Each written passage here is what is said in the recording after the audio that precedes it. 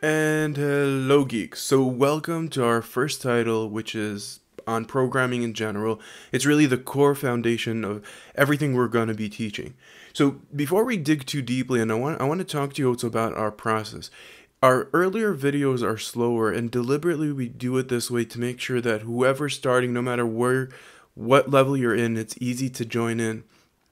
As the videos progress, the material becomes harder and harder as the hours go by because these developer titles, this title is actually, in essence, is 12 hours. Oh, and I just shaked my mic. Well, with that said, so don't worry if it feels like it's too slow because the pace gets faster and faster. One of the best ways of making sure that you know what's going on is checking our exams and our tests to make sure that you know what you're doing, and that way you might be able even to skip some of the videos. With that said, without further ado, let's jump right in. And our first topic, which is before we even could touch and start touching things, we have to talk about a couple of videos, a couple of topics. Now, I'm sure that you're working with a computer for a while, and if you're not, then I hope you go and grab a computer and even read a basic book on working in any environment, because we're not going to dig into how do computers work or dig into how to work with your specific environment that you're working in. Our main working environment is going to be Mac, but it doesn't really matter. We work both on Mac, on Windows, Windows 8, and or Mac, and it really doesn't matter. It doesn't matter what your environment is as long as you know how to work within it. Contrary to a lot of other tutorial videos that go too much into depth into the minute differences between versions of operating systems, we feel like, and I feel like, if you're working in a specific operating system, you know the basics of how to work with it, especially if you're a professional or an inspiring professional in the technology industry. So we're not going to dig too deep into specific technologies, operating systems, and focus more exclusively on Flash and programming and how to become a better programmer and how to become a visual programmer using Flash. Now, that was my intro to the intro of the intro, and it's time for us now to talk about one of the most important concepts you need to know before you can even work with any programming language or any program really, but programming even more so. One of the most important things that you need to know is that there are a few different types of programming languages, and deliberately I'm going to drop off all the history. I'm not going to talk about all the stuff that don't matter, and we're only going to focus on the most critical thing. Some programming languages compile, while others don't. Now, what is compiling and what is the process of compiling is actually really important to understand. Flash is a compiled language, and you really have to know that. You really need to understand that. I've met a lot of beginner programmers that don't get that difference, and it creates problems throughout their career, but at some point they figure it out, right? What is a compiled program? Now, the really fast-paced history of programming in general is that programs historically were developed for a specific computer. Just we were talking about earlier that we have Windows 8 and we have Mac and we have all these different type of operating systems. We also had different types of computers. Now, back in the old days, if you were around and you were using DOS, or even before using DOS, every computer had a program that was associated directly to that computer, and it only worked on that computer. Then Microsoft came into the picture, or, the history might be 100% right, and they created DOS. And when DOS was created, well, it opened up the door. What DOS was a really low-level operating system that enabled programmers to create programs that would work for DOS. So basically, instead of creating applications that would need to know how to talk to a specific computer, now they only had to talk to a specific operating system.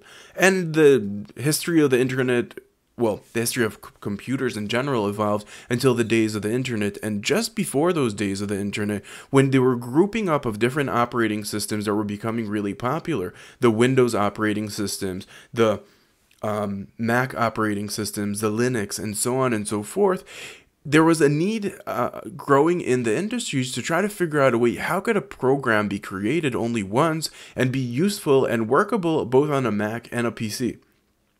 And in those days of the early web, that's when Java became really popular. And one of the main reasons Java became so popular was because Java took the job away from the operating system that, until Java, really acted as the only translator that would translate whatever code we had down to the computer language. It created a mediator, someone that stood between the operating system and the programmer, and made sure that the program that we created would be able to be understood in whatever operating system that was running. That was called using a virtual environment.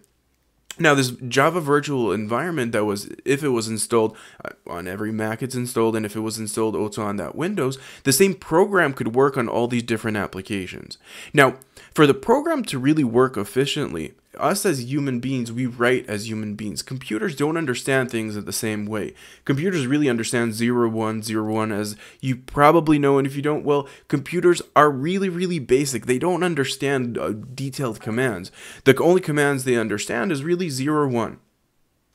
Now, the mediator languages, which that was the job of the operating system. The operating system took whatever code we had, converted it into 0, 1, 0, 1, and there you go, and you had an application. Now, to make the job easier on the operating system, there were files that were compiled, such as exe files or projector files.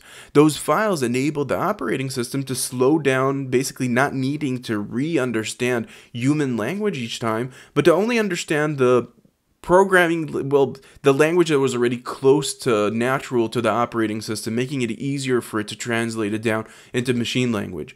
And in the same concept also were these virtual languages such as Java, the virtual machine languages, that enabled us to basically compile our application not to the operating system level, but to compile it into an intermediate language that is not human readable anymore because it's been through some sort of a process, which then that virtual machine would then translate it down to whoever is going to be the viewer of it. And Flash is one of those languages. Now, there are other languages as well, which we're not going to dig into these titles because our focus right now is on programming languages that get compiled.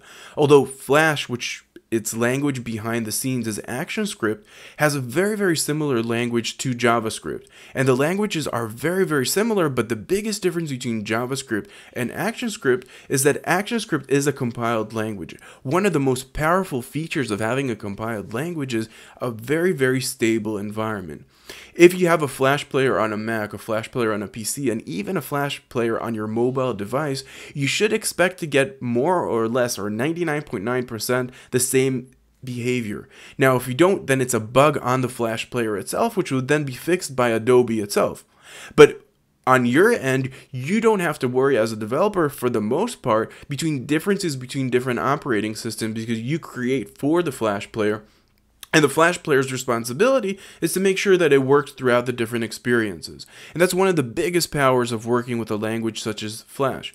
Now, with that said, JavaScript really is a language that doesn't work that way. It's a language that depends directly on the browser. And these days, we're not working directly with the operating system, but the browser. And as such, depending on the browser that you're working with and the version of the browser, you could expect different results from your JavaScript. That's not true with ActionScript and compiled languages because compiled languages are much easier to control their quality. With that said, that's the intro that we had to give about the differences between compiled languages and uncompiled languages. Now, our next video and our next title is going to go into the specifics of the different file types because it's really important for you to know what file types are the source files, which we call the programming files that are behind the scenes, and which files are the deploy files, the compiled files, the ones you want to upload on the web or send to the client or whatever you want to do with those files that are supposed to talk directly with the browser and talk directly with the Flash player. So I hope to see you in our next video where we explore this topic.